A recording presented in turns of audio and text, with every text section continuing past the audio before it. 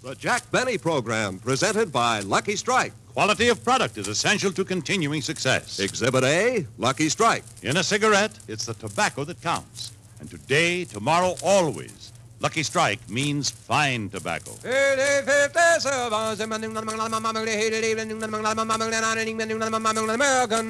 Lucky Strike presents The Man Who Knows. Mr. S.M. Cutts, independent tobacco auctioneer of Oxford, North Carolina, has sold over 300 million pounds of tobacco at auction. Recently, he said, Year after year, I've seen the makers of Lucky Strike buy fine tobacco. Ripe, prime leaf. Take it from me, that tobacco's really fine tobacco. I've smoked Lucky's myself for 17 years. At auction after auction, independent tobacco experts like Mr. Cutts can see the makers of Lucky Strike consistently select and buy that fine, that light, that naturally mild tobacco. Remember, LSMFT, LSMFT. Lucky Strike means fine tobacco, and fine tobacco means real, deep-down smoking enjoyment for you. So smoke that smoke of fine tobacco, Lucky Strike. Yes, next time you buy cigarettes, ask for Lucky Strike. So round, so firm, so fully packed, so free and easy on the draw.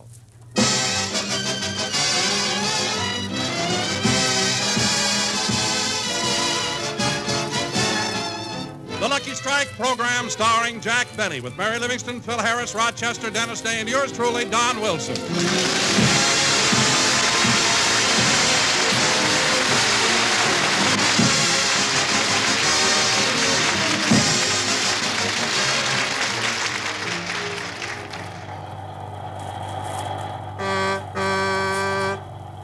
Passengers, please step to the rear. Step to the back of the bus, please. Oh, isn't this awful, Catherine? You'd think some gentleman would get up and give one of us a seat. I beg your pardon, ladies, but would any of you care to sit down? Oh, you're very kind, isn't he, Catherine? He certainly is. He got up and gave the three of us a seat. Yes. He has a very big heart. Say,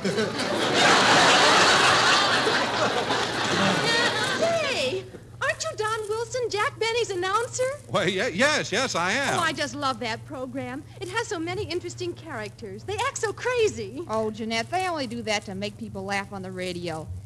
Those things never happen in real life. Oh, they don't, huh? Well, now let me tell you something that really happened yesterday. What was it? Well, Jack Benny, Phil Harris, and Dennis Day dropped into the corner drugstore to get a bite to eat.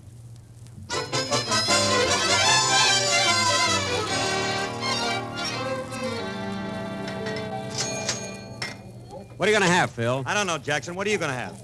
I don't know. How about you, Dennis? I don't know. Gee, it's so hard to decide what to... Just look at that. Waiter! Waiter! Yes, sir. Look, there's lipstick on my glass. Well, there's water in it, too. Wash it off.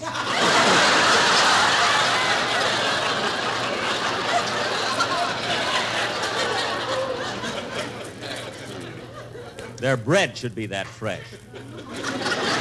Well, Phil, have you decided yet? Yeah, I think I know what I want, Jackson. What'll it be, sir? A roast beef sandwich and a fifth of milk.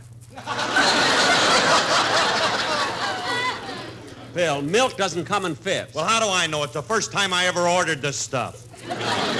Dennis, have you made up your mind yet? Yeah. Waiter, bring me a dish of ice cream with a strip of bacon on it.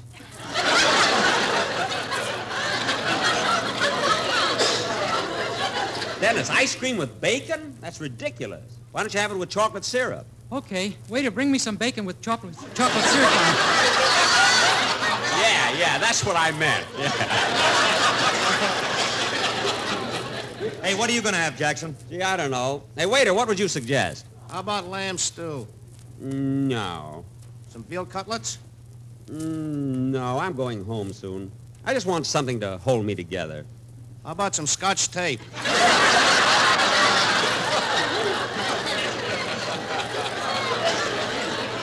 Look, just get their orders, and I'll think of what I want.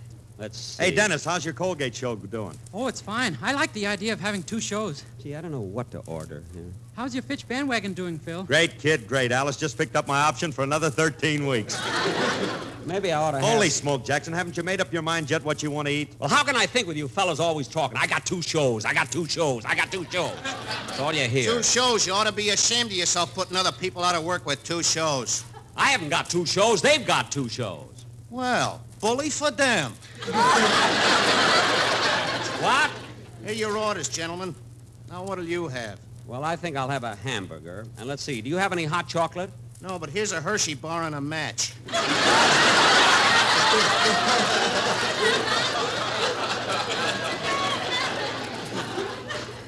Oh, nuts. They're in it, too. Never mind. Just give me that piece of chocolate cake right there. That's vanilla. It is not vanilla, it's chocolate. I'll dust it off and show you. Well, don't bother. Just give me a piece of that huckleberry pie. You want to make a bet? Well, give it to me, whatever it is. A man could starve to death in here guessing. Now, give me that pie. Hey, Jackson. Huh? Hey, look at that beautiful blonde coming toward the counter. Oh, yeah. Hey, Phil, she's heading this way. I'll move over one, then she'll have to sit between us. Forgot I was sitting on the end stool.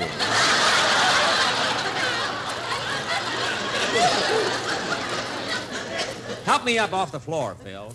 Well, there's a switch, me picking you up. Well, look, fellas, I gotta go home now. Look, I'll see you later. Hey, So Jackson, long. wait a minute, Jackson. What about the check? Jackson, what about the... After 11 years, you'd think I'd know better. How tight can a guy... Hey, Dennis, what are you looking at? That magazine over there, Ronald Colman's picture's on the cover. Oh, yeah, Ronald. Gee, look at him. With those broad shoulders, intelligent eyes, pearly teeth, dimple in the chin. If he was 1 inch taller, he'd look just like me. Oh, yeah, Ronnie. Man, he sure is handsome. Thank you, old fellow. It was awfully nice of you to say that.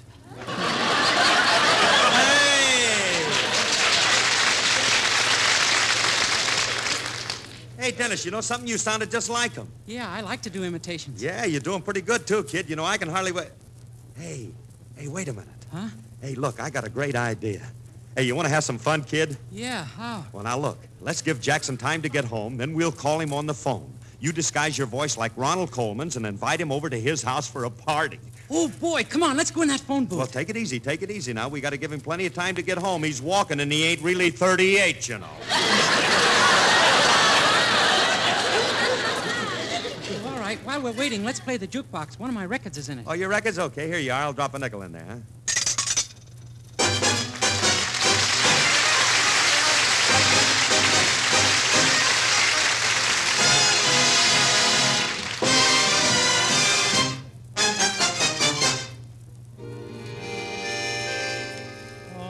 On the Rue de la Paix, there was once a cabaret, and Mimi. As the night went along, there was suddenly a song, and Mimi. All the world seemed to say that they loved the cabaret and Mimi. But I knew that when she'd see me, Mimi sang for me alone.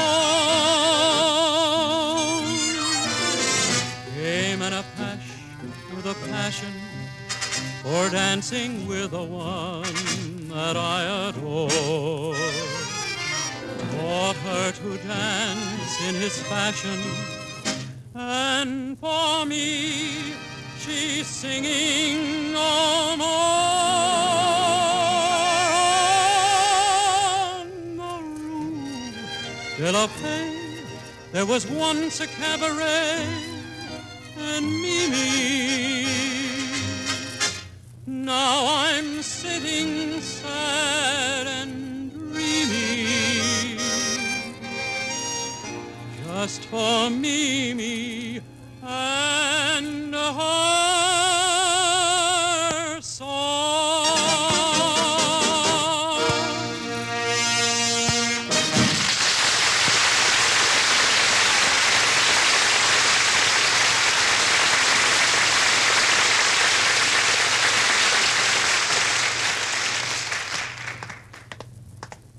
Well, here's my house.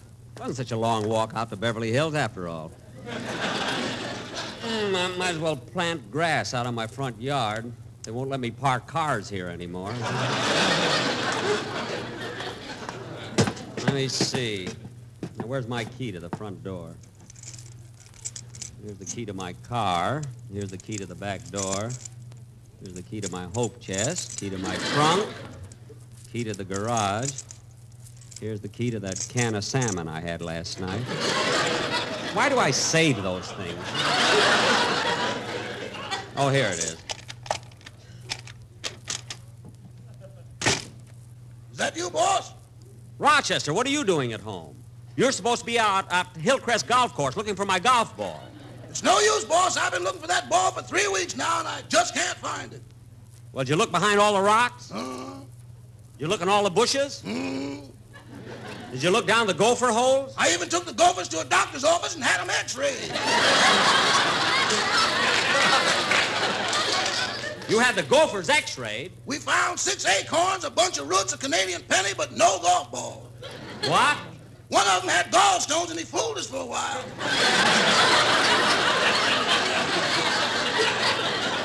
Well, that's the silliest thing I ever heard, taking gophers to a doctor's office. I wish you would... Wait a minute, Rochester, what's that wiggling around your pocket? A gopher, I thought you'd like him for a pet. Oh. Look, boss, he's peeking out at you. Oh, isn't he cute? Look at that sweet little face. He's got blue eyes, just like mine. I wonder if I could get his teeth straightened.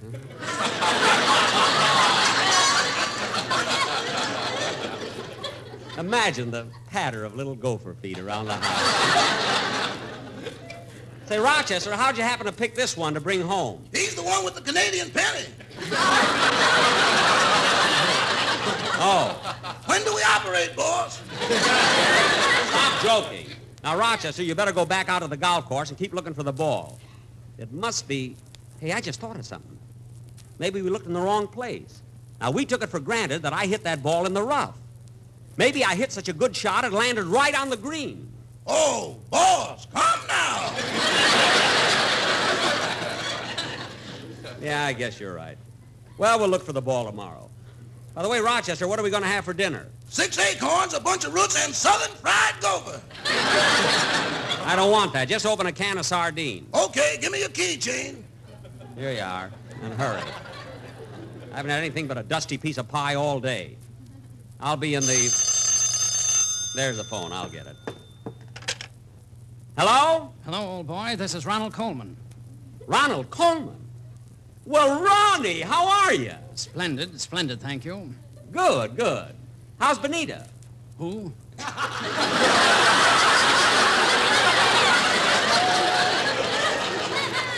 Benita, your wife. Oh, I thought you said Santanita. Benita's fine. Good, good. Oh, by the way, Jack, what are you doing tonight? Nothing. Why? Well, Benita and I are having a little party at the house, and we'd love to have you come over. Tonight? Gee, that'll be swell, Ronnie. What time should I be there? Just a minute. I'll ask Santanita. Who? Benita, my wife. Oh. Hey, Phil, what time shall I tell him to be there? 9 o'clock, and tell him to bring his girl with him. Hello, Jack. Benita says 9 would be fine, and to bring your lady friend with you. You mean my girl, Gladys Zabisco? Yes, we've both been anxious to meet her. Hey, kid, tell him it's a costume party. Oh, by the way, Jack, when you come over tonight, we wish you'd wear something.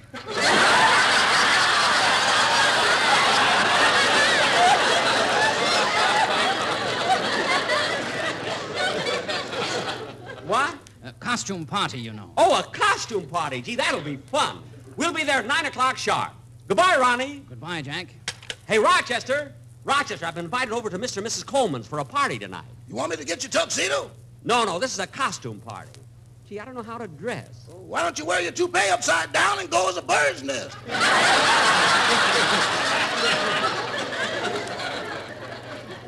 Say, maybe I... No, it would tickle me. Hey, wait a minute. I know where I can get a cowboy costume. That's it. I'll go as a cowboy. Are you going to take Miss Livingston? No, she's out of town this week. I'm going to take my old girlfriend, Gladys Zabisco. She'll love it.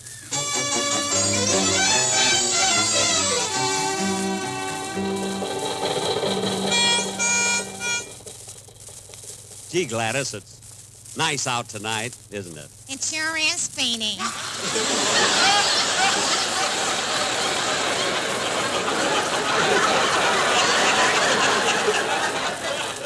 glad you were able to make it. I thought that since it's so close to Thanksgiving, you might be busy. Oh, I got Hilda to fill in for me.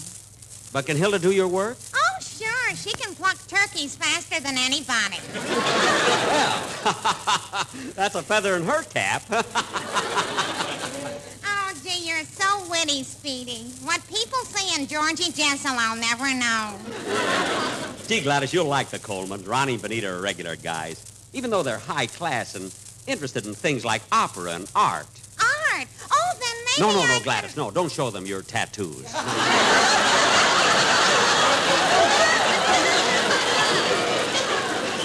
Keep your sleeves down, you know. Say, Gladys, would you like a cigarette? Sure. Here you are. A Lucky Strike. No, they're made from that fine, that light, that naturally mild tobacco. Listen to the man who knows, I always say. And you know, Gladys, quality of product is essential to continuing success. You're telling me.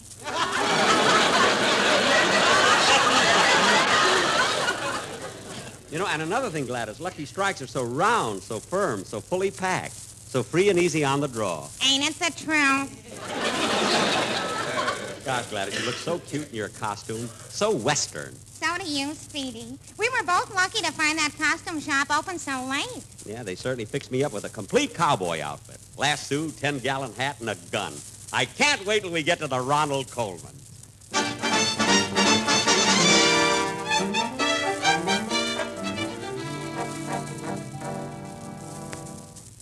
Oh, Ronnie. What is it, Benita?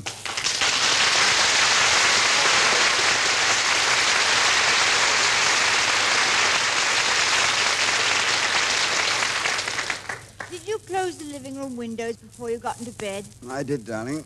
Well, if you're ready to go to sleep, I'll turn out the light. No, just a minute. I'm not quite through reading.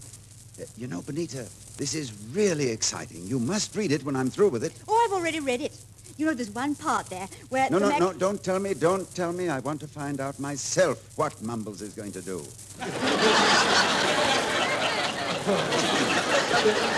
He's an interesting fellow. Well, you can find out tomorrow. I'm going to turn out the light. All right, just a moment.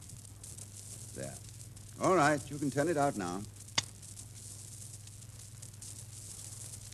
You know, Benita, I know you won't think I'm conceited, but Random Harvest is one of the best pictures ever made.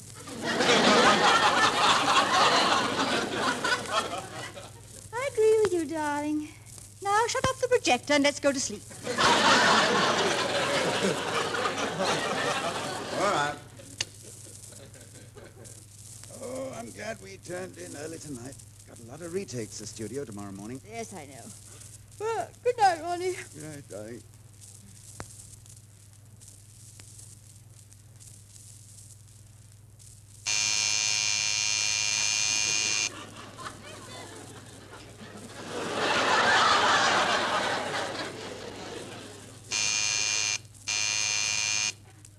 Benita, you're snoring. I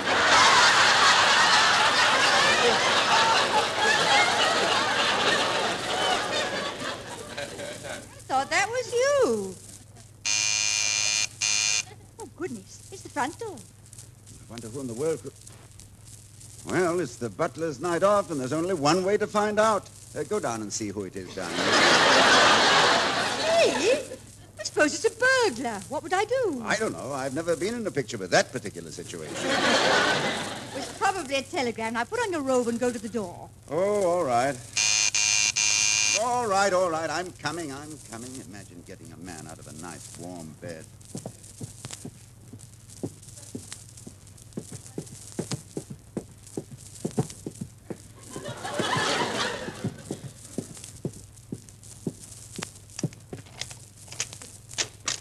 Yes? Here we are, partner. Me and the little woman came over to drive. Get along, little dog. Get along, little dog.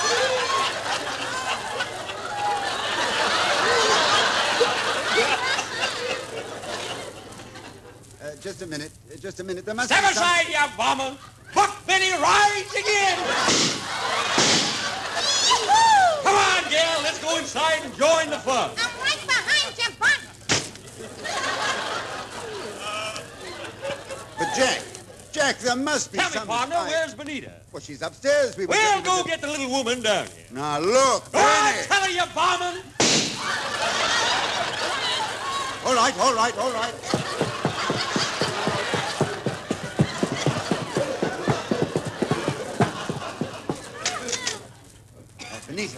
Benita, it's Jack Benny. Jack Benny? Yes, and he has a gun. Well, lend him what he wants and send him home.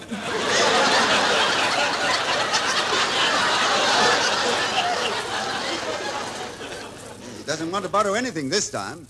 He thinks we're having a party. Party? It's not funny, my dear. You should have seen Benny and that girl bursting in here with those silly costumes. Costumes? Yes, Benny's dressed up like Roy Rogers. Oh, and what does the girl look like? Trigger.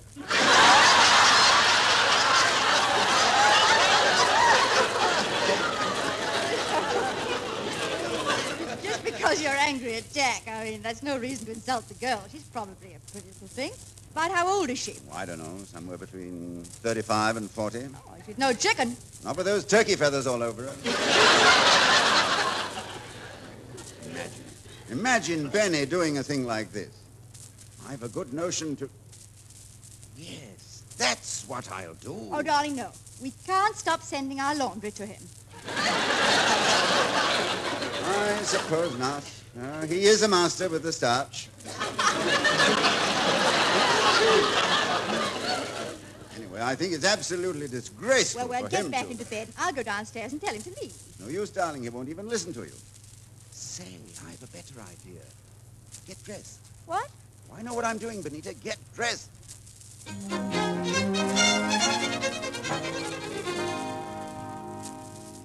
Gee, I wish they'd hurry down. They've been upstairs a long time. They sure have, Speedy.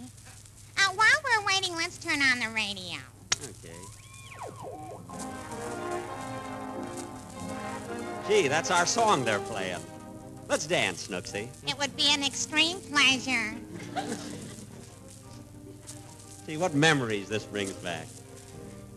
Our first meeting, we were dancing like this, remember? And as we danced, you sang the words into my ear. Sing them again. Go ahead, Gladys, will you? Okay. Huh? I love to hear you sing. Peg of my heart, I love you. We'll never part. I love you. I always knew it would be you.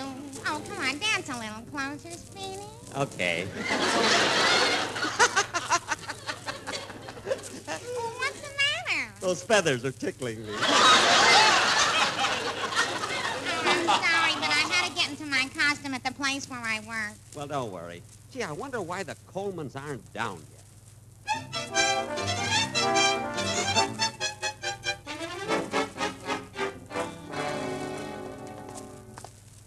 Ronnie, you think it was right of us to sneak out the back way and go to a movie? Yes.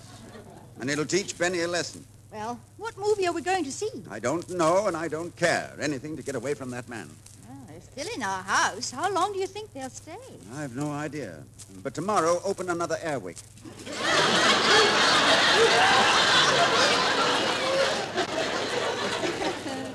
I don't blame you for being upset. It's amazing the way Jack Benny brings out the worst in people. How do you mean? Well, for instance, take that playwright fella, Norman Krasner. Well, what about Mr. Krasner? Huh? Well, usually he's a very brilliant conversationalist. But as soon as he gets around Benny, all he can say is...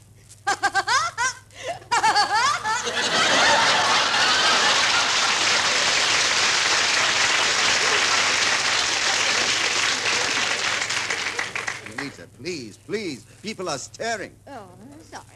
Here's the theater, Ronnie. Oh, yeah. 2 loge seats, please. Here you are, sir. By the way, miss, we didn't notice. What picture are you showing? The Horn Blows at Midnight. What? Ronnie! Ronnie! Let go of the girl. It's not her fault. Ronnie!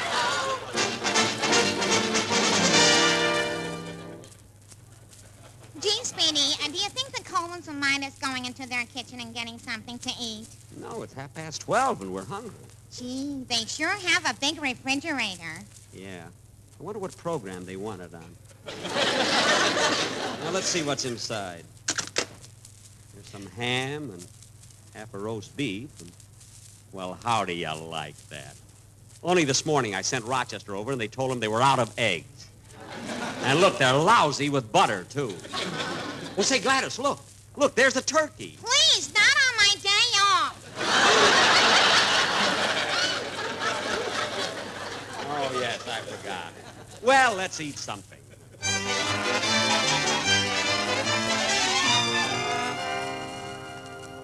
Look, Ronnie, you can see them through our window. They're still in the house. Yes. And I've got to get some sleep. Well, there's only one thing to do, and I'm going to do it. Come on, Benita.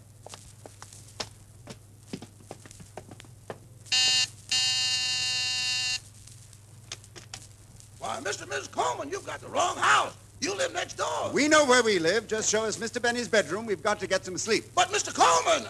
Good night, Manchester. Good night.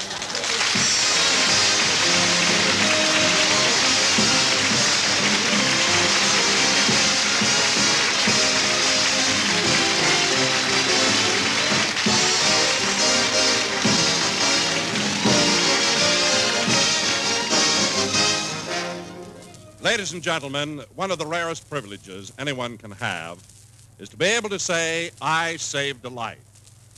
By now, we all know what is meant by the word care. C-A-R-E. This nation's help in alleviating the food shortage in Europe has saved thousands of lives. So let's keep on sending our contributions to C-A-R-E. C-A-R-E, CARE, New York. Let's give again and save another life. CARE, C-A-R-E, CARE, New York. Thank you.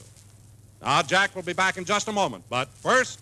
Quality of product is essential to continuing success. And Lucky Strike means fine tobacco. LSMFT. Yes, Lucky Strike means fine tobacco. And fine tobacco is what counts in a cigarette.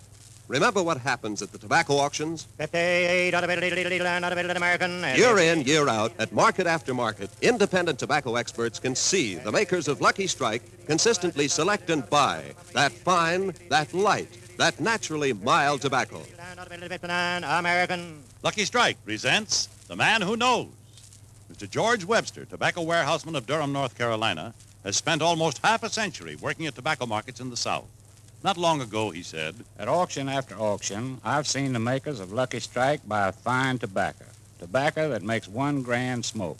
I've smoked Lucky's myself for 29 years. So for your own real, deep-down smoking enjoyment, remember... LSMFT. Lucky Strike means fine tobacco. So smoke that smoke of fine tobacco, Lucky Strike. Yes, next time you buy cigarettes, ask for Lucky Strike. So round, so firm, so fully packed, so free and easy on the draw.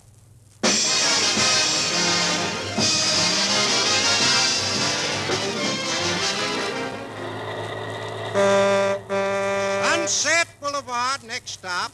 Please leave the bus by the rear exit. Well, this is where I get off, girls. Mr. Wilson, that was a very funny story you told us about Jack Benny, but a thing like that couldn't really happen. Oh, yes, it could. That's why I'm taking the bus to work. Why, Mr. Colman. Benny's car broke down, and he's using mine.